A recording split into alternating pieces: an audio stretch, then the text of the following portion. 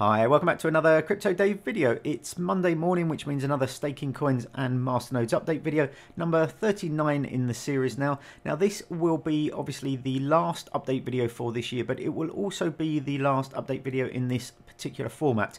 I've got some changes planned basically for the new year. I'll talk through those a little bit later in the video, but firstly let's go over the housekeeping, then we'll go through the weekly return. So housekeeping wise, just one real change to make you aware of. Helix coin at the bottom.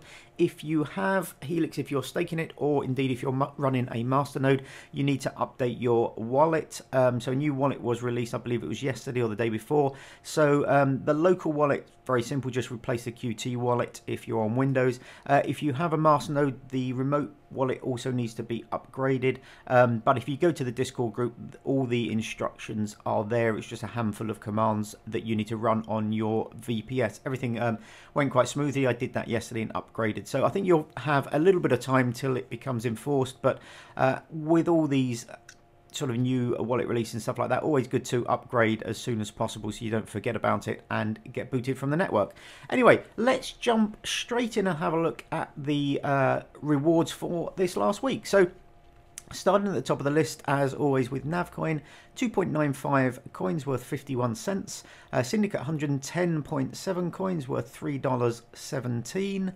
Neutron, 36.94 coins worth 34 cents. Neo Gas, 0.4294094 gas worth 97 cents. BeanCash, really nice to see BeanCash staking again.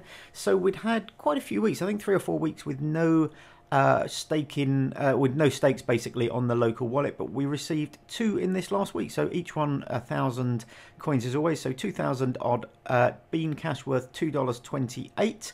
SmartCash, 303.36 worth $5.19. Now SmartCash obviously is a mixture of the monthly smart rewards which came in this week and also the SmartNode payouts. I also received about 100 coins on the 30th of December, and I'm not quite sure what that was. So I think the smart reward payout came in on the 24th this month, but then I received 100, I think it was 101 smart cash on the 30th. I'm not quite sure what it's from. I'm not sure if it was just a delayed smart rewards payout. It wasn't smart node payouts, but I'm not quite sure where that came from. It wasn't anything that I'd sent over, so I don't know exactly what it was from, but I included it in the figures anyway. So 303 coins, $5.19. Linda, 2,058 coins worth $1.03. Akroma, 54.15 coins worth 78 cents. Had a pretty poor week, Akroma. The price is going down. There's some news on the Masternode side, which I'll cover a little bit later in the video. PIVX 0.4 of a PIVX worth 32 cents. Shard 4.69 shard worth 14 cents. And finally, Helix 300 Helix exactly worth 87 cents. So that's a grand total this week of $15.60. So that's up a little bit on the last few weeks. We were down under $10 for a couple of weeks. So nice to see the figures, you know, back above the $10 mark. We're still under the sort of $20 odd $25 where we seem to be for many months, but with the real sort of depression in kind of prices, I think to be up over $15 is pretty good at the moment. Obviously that was largely due to these kind of SmartCash payouts this last week. Syndicate, another decent week for Syndicate as well. And if we jump over to the return on investment, so we can just sum this up, basically exactly where we were last week. We were down 82 point something%, and similarly down at the moment. The price overall is very similar to last week. A couple of coins are up. I think Neo was up a little bit. I think Nav was down a little tiny bit. But basically the value was exactly where it was the previous week. So we were 5.7, and the previous week we were 5.7 something as well. So within a handful of dollars either way. So overall, massive kind of like losses across the board. Return on investment down 82% across all these coins. Now going forward, I will be changing the format of this. I don't think necessarily it's particularly reflective. Some of these coins I acquired, so NavCoin I acquired back in 2017. I think I acquired them before that, but I actually only started staking in November. Syndicate and Neutron, obviously I bought those right at the kind of high of the kind of markets, and then to a lesser degree kind of Neo, BeanCash, SmartCash going forward. So there is an inherent kind of bias within these kind of figures. I think, you know, any coin that I bought near the top, and I know the people who are fans of Neutron were quite unhappy because, you know, Neutron's had an appalling year. It's been by far the worst performer, down 96.5%, even though I've acquired like a load more coins very recently at the real lows.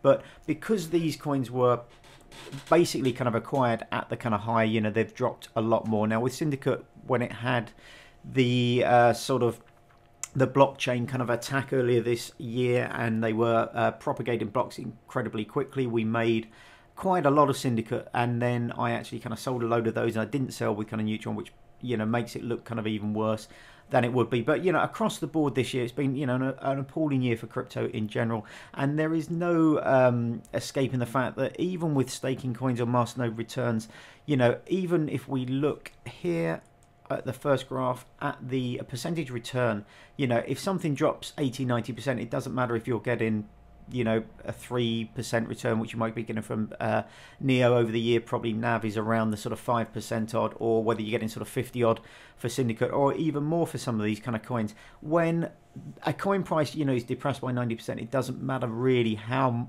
much these kind of go up. It's going to be a pretty awful year. Now, the one thing I think is quite good for staking coins and masternodes is that you are accumulating more coins. Now, having a look through sort of CoinMarketCap at some coins around the same kind of like sort of level. So I basically spent a bit of time yesterday, and I went through some of these kind of coins, looked at where they were, looked at some coins around about the same kind of positions as they were, and they were all down sort of similar amounts in terms of losses from the kind of all-time high. So the one advantage of a staking coin and masternodes is that they haven't, looking just very briefly at the kind of market, they haven't lost any more value than coins which don't stake. So the whole inflationary thing doesn't seem to kind of have taken as much of an effect maybe as I would expect. I think in a flat market or in a kind of bull market, you know, coins which are incredibly inflationary, you know, will obviously see a suppression of kind of prices. But looking at stuff like kind of Syndicate and SmartCash and Linda and, you know, kind of PIVX, it's had a pretty decent year, PIVX. But compared to the coins around them in those kind of rankings, they hadn't lost any kind of more than their equivalent kind of coins, which were kind of proof of work or whatever, and weren't receiving staking rewards. So I think that's quite positive. And obviously, you know, we have accumulated a number of extra coins. So, you know, theoretically, when the next bull run starts, we should be in a better position because we'll have far more coins than, you know, maybe just another small cap coin that doesn't give you any rewards. So I suppose that's the only real kind of positive I can take out of it. PIVX, as I said, I only started staking PIVX in July this year on a staking pool, but I actually acquired these back in 2017. I think it was sort of summer in the autumn, maybe something like that. PIVX been pretty good, only down 35%, which I think is quite a solid performance. Helix, very, very recent coin, so this return on investment has been up and down kind of crazily. It's only on a couple of very small exchanges, and you know, it's such a small cap coin that, you know, the return on investment, but also the current worth and stuff like that can vary massively on a weekly basis. But overall, big losses.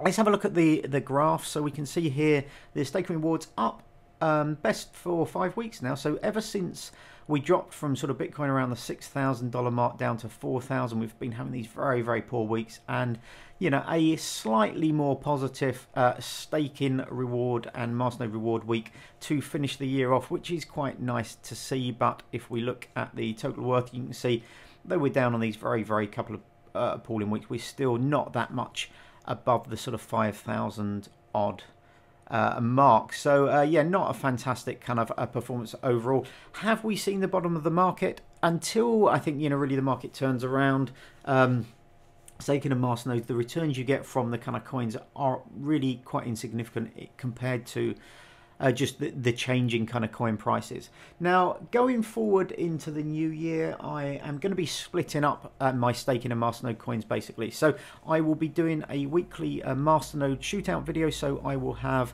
half a dozen masternodes. I intend to start and finish the year with the same masternodes. Now, there might be a little bit of flexibility. Maybe at the 6 month mark, I might add in some new kind of coins. The other thing is, obviously one of my masternodes is Akroma, and if you've been following news with Akroma, there's been some talk that the masternode returns will be removed from Akroma. Now, Akroma has 3 different types of masternodes. So it has full masternodes, which we're running, but there are also these remote and boot masternodes that do various different things on the network.